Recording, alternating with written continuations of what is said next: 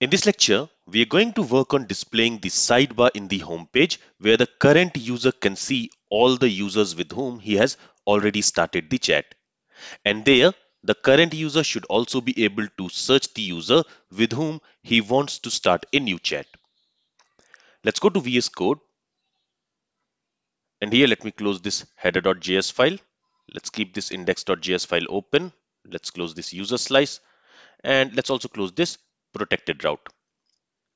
Now, in this component, which we have inside this home folder, in there, I'm going to create a new file and I'm going to call it as sidebar. And inside that, we are going to create a sidebar component. From this sidebar component, let's return some JSX. And in order to save some time, I have already written some JSX and to design that, some CSS. So let's copy the JSX from here and let's paste it there. And let me also go ahead and let me comment it for now. Okay, let's save the changes. And as you can see in this div, we are also adding some CSS style. So let's also go ahead and let's copy that CSS style. Let's go back to VS Code and let's go to index.css. And there in the bottom, let's add the CSS.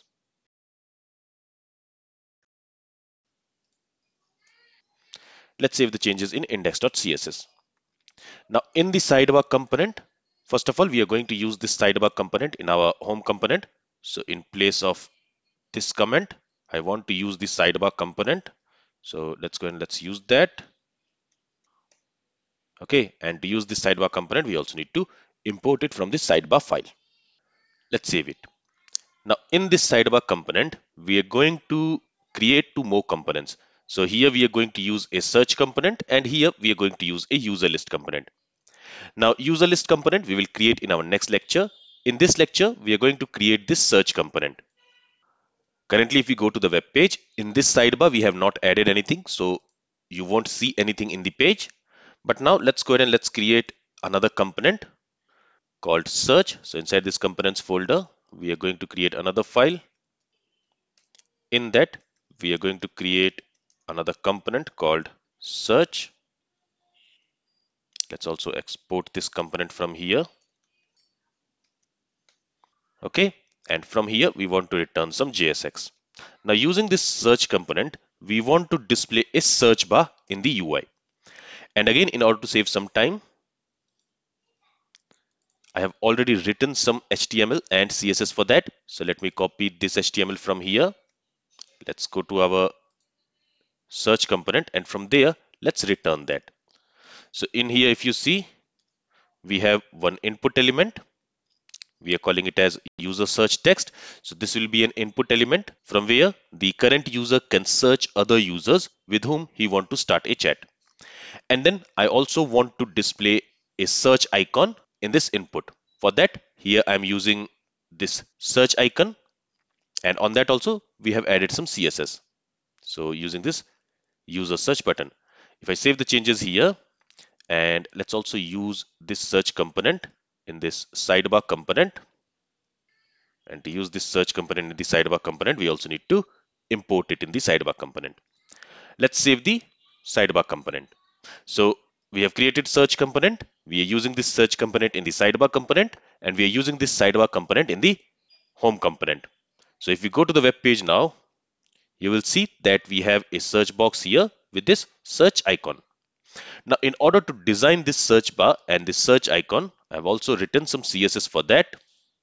So again, you will find these resources attached with this video, so you can download it and use it in your code.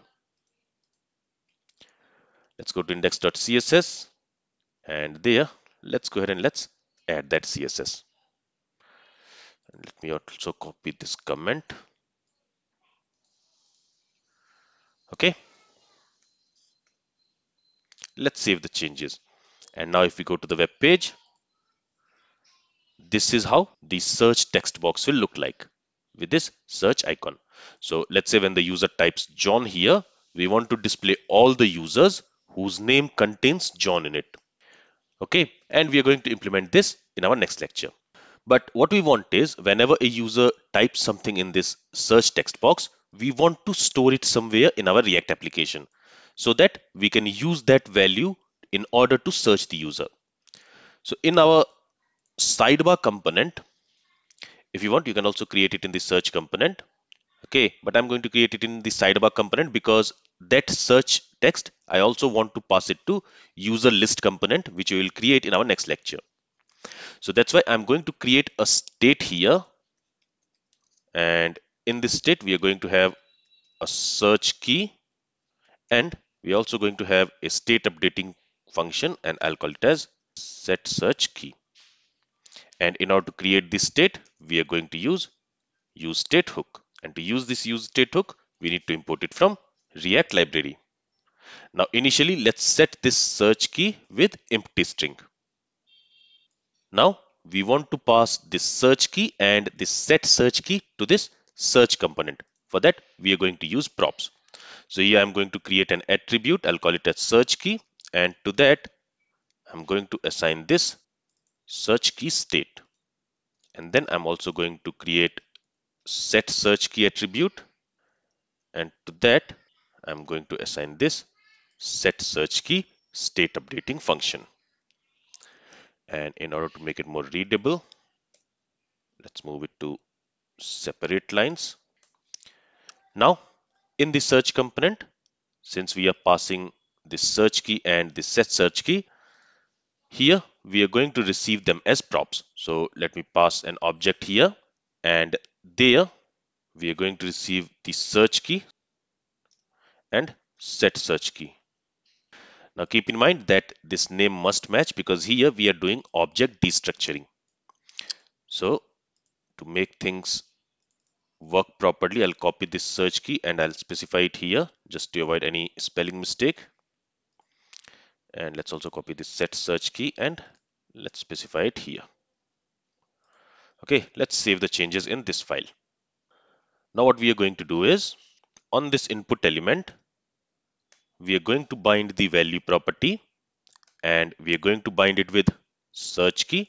So whatever value we will have in this search key that we want to assign to this value attribute, and then we are also going to listen for change event.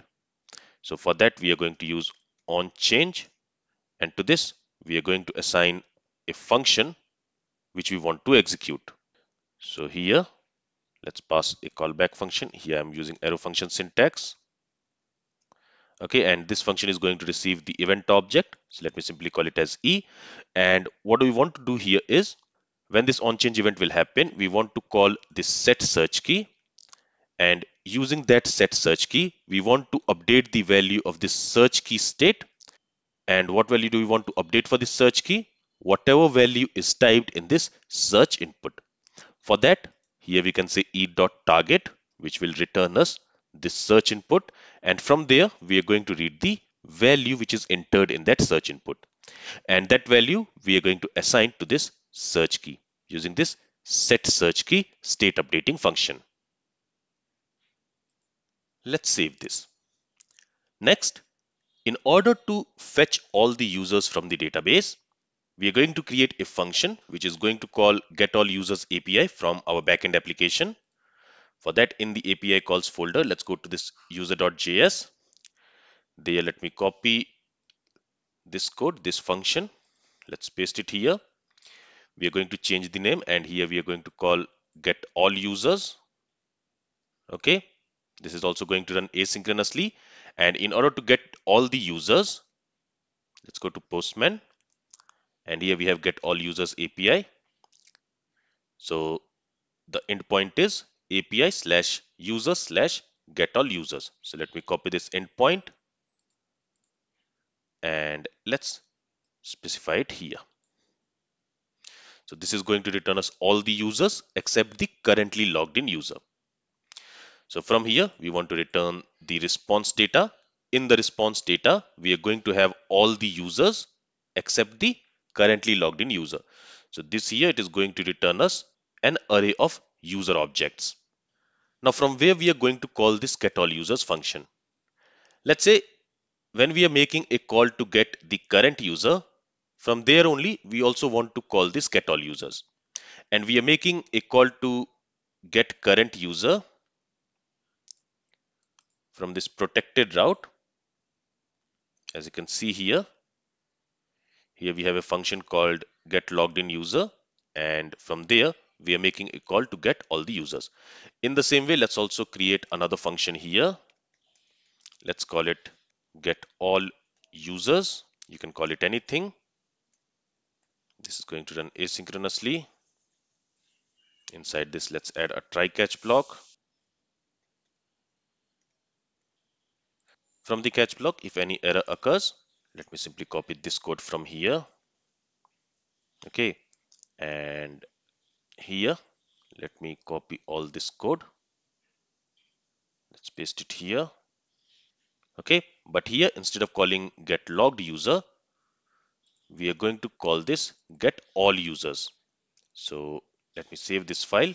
Let's go to protected route and let's first import that function. So we want to import get all users from this users.js file. And now let's go ahead and let's call that function here. Okay. So again, when we are going to make this call, before that we want to show the loader, and after we have received the response, we want to hide the loader. And if the response is success, in that case, what we want is we want to create a new state. So let's go to user slice, and there we are going to create one more state. I'm going to call it as all users. Initially, it is going to be an empty array, and here we are going to create another action which will be set all users, and here we will say state dot all users equals action dot payload. Okay, and from here let's also export set all users. Let's save the changes here. So now in our protected route, we are going to call this set all users. So instead of using set user here, we are going to call set all users. And in order to use this set all users, we also need to import it from this file. And there we want to update all users state with the response data, because as we learned in the response data, we are going to get an array of all the users. All right, now let's go ahead and let's call this function also from the use effect. Let's save the changes and let's quickly verify if these two requests are being sent or not from our application. And here we have this error, response is not defined in the protected route, line number 37. So if we go to line number 37, here, let's go ahead and let's create the response variable. And initially, let's set it to null. Let's save the changes now. And one more change, what I'm going to do is, if you see this function name and the API function which we are calling, both have the same name. So I'm going to change this name to maybe get all users from DB. And let's call this function in use effect. Let's save the changes. Let's go to our application and let's try to go to home page. And we are in the home page. Let me open the network tab here. Okay, let me clear everything. Let's make a request again. And you will see that the request to get logged in user as well as get all users is being sent from here. So now in the response, we should have all the users from the database except the currently logged in user. Currently logged in user is Mary Jane. So except that, we should have all other users in the response. So in this lecture, we implemented the search functionality. Now what we want is when the user will type something here, for example, John, we want to display all the filtered users below this search text. Let's do that in our next lecture.